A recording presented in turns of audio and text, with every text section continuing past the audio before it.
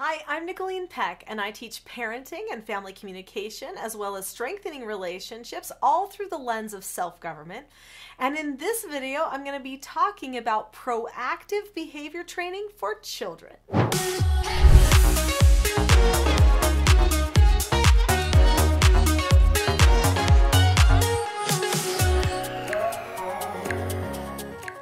In this video, I'm going to be talking about what it looks like to truly be proactive, and I'm going to share with you my formula for creating an environment where you and your children can be proactive in handling some of the most difficult behavior. So let's talk about proactive behavior and what that actually looks like.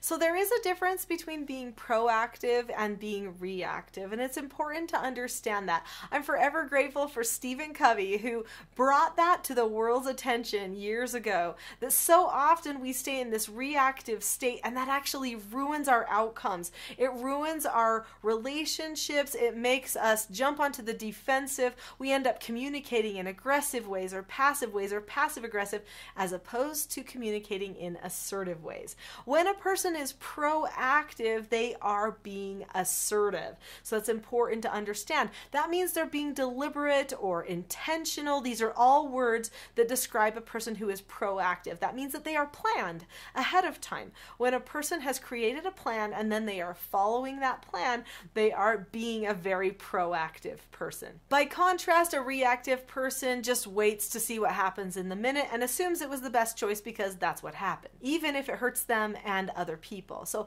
being reactive is definitely a more passive thing, even though sometimes it can come across as aggressiveness. So we want our children to be proactive. That means we need to set the proactive example. So let's talk about some of the components in a formula that would make a really great proactive family. Your family culture is instrumental in helping your children have a life of purpose, security, and for them to learn how to bond and communicate well with others. When people have a reactive family culture, their children often learn to manipulate, to play systems, to lie, to be aggressive or try to be dominant of other people. All of these happen because the family didn't make a concrete plan ahead of time for how to solve their problems. A good plan starts with a picture for where we're headed. So I call the picture for my family a family vision. This is a picture that we created that takes place 20 years in the future. Well, actually, my family's so grown now, it's only a few years down the road. But for most people, it's 20 years in the future at this point because they're just starting. So think of your family 20 years in the future. What do you want those relationships to be like? What do you want it to feel like when you are together for a family occasion or party? There's a way to create a family vision that sticks in the hearts and minds of the people so that it gives them a reason why they might want to care about changing their relationships and the way that they communicate in the first place. And honestly, our communication with each other and our problem solving is really what leads to the majority of our behavior problems. If we can improve our communication, our connection with each other, and our problem solving skills, we can make great headway at conquering some troubling behavior that seems to be destroying our family culture. That's right, your family culture can be negative too. So make sure that you are proactively planning what you want your family culture to be like. So step number one in the formula is to establish your direction, which means to create that vision. Step number two is to pre-teach. So if you are going to help your family bond together and learn how to take responsibility for themselves, which is a big part of conquering some of those behavior problems, then you need to make sure that they know ahead of time what is expected. And by the way, teaching them what is expected in an emotional way is not very proactive. That's actually just reactive at the beginning, saying, I can't take it if it goes wrong. So make sure when you do your pre-teaching that you explain to them exactly what is required. They need to know the law. Did you know that a person can't actually be obedient unless they know the law first, and then they can put themselves in alignment with the law? If they don't know the law and they just do something that bothers you, well, They just did something that bothered you. That didn't mean they were being disobedient. So if we want our children to be obedient and conquer some of those good behavior, we need to tell them ahead of time what is expected. This means that we're going to be teaching them certain skills and stuff that they need for success. Let's talk about those skills.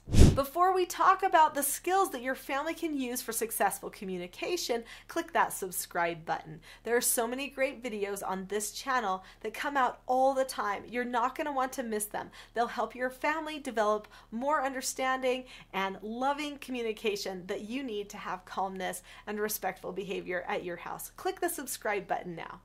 So let's talk about the 4 basic skills for success. So there are 4 basic skills that I've taught my children, all of my foster children. These 4 basic skills take care of 99% of their behavioral problems. These children's books in the Teaching Self-Government Children's Book package teach those 4 basic skills to children. So this one teaches accepting no answers and criticism. This one teaches following instructions. This one teaches accepting consequences. If you don't give your child the opportunity to accept consequences, they can't learn self-government. This one teaches disagreeing appropriately. This should be their favorite skill. Sometimes your oppositional defiant child doesn't like the skill because they want to just say things their angry way, but this helps them get understood the calm way. Stay till the end because I'm going to talk more about calmness at the end, and I even have a free gift for you. These 4 basic skills have made such a difference in our family. In fact, they've increased our productivity on everything that we embark upon as a group. But they've also made it so that we always understand each other and care. I want to give you an example of one of the skill sets for these skills. So let's take disagreeing appropriately. Each one of the 4 basic skills has a skill set attached to it. This is the skill set for disagreeing appropriately. You look at the person, keep a calm face, voice, and body. Say that you understand the other person's point of view. Then you share your point of view. Listen to what they have to say, and then you say okay and drop the subject. Disagree appropriately works well for parents and children, mother and father, siblings, the children with their teachers, anyone that they come in contact with. It's literally just an adult skill and principle for good communication. If your children understand these skills and you've taught them ahead of time, then when it seems like they're going to talk back to you or get aggressive, you can say to them, remember, you can always disagree appropriately. Oh, now they have something to use, and you are ready to listen as well. So having these skills in place decreases a lot of that contention. So we have established direction, pre-teach, but now we have our action step. So the action step is where the parent is going to be giving instruction or maybe no answer to a child to help direct the child in the moment. So we do have to be willing to take deliberate action, but making sure that that deliberate action is predictable, meaning that it happens the way you said that it would happen in the pre-teach, is the key. The next step in our process is the analyze step. So when we analyze the behavior, we are going to be doing corrections and we are going to be doing praises. When a person learns self-government, they learn cause and effect really well. This is why they take ownership of their own behavior so that they will choose to control themselves. That's what self-government means. They're analyzing themselves on a regular basis. Well, parents have to teach children how to do this self-analysis, and they do this by analyzing them after interactions or after action steps. So when you correct your children, this language that you use for the correction is hopefully language that they already know.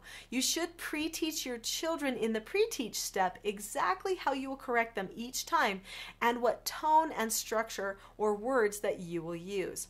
My children know that every time we do a correction, it's going to be done with calmness, and there's going to be a format that we follow. You can learn my formats by going to the TSG parenting course, and I can give you more information there. After we do a good correction or a praise, sometimes even as part of this step, we bring in another step, and that other step will be familiar to you. It's called pre-teach. That's right. When you teach a person to govern themselves and to control their behavior, it requires more teaching than correcting. So first, we teach how things should happen the right way. Then when they don't happen or do happen, we are going to practice doing them the right way again. So there will be more teaching learning about the right way to handle a situation or the right way to behave. If a person has more opportunities to practice things the right way than the wrong way, then they are able to actually follow through better. So when a person learns self-government, heavy focus on the pre-teaching. I have more pre-teaching for you that I think is going to be very beneficial. It's all about calmness. Remember how I promised you a free gift? Well, here we are. This is the free gift I have for you. It is a Calm Parenting Toolkit. In the description below this video, there is a link that says teachselfgov.com/toolkit or something like that. Click on that link and you can have my Calm Parenting Toolkit course for free. It's the perfect beginning step for a person who's wanting to understand more skills of self-government and get their own calmness under control.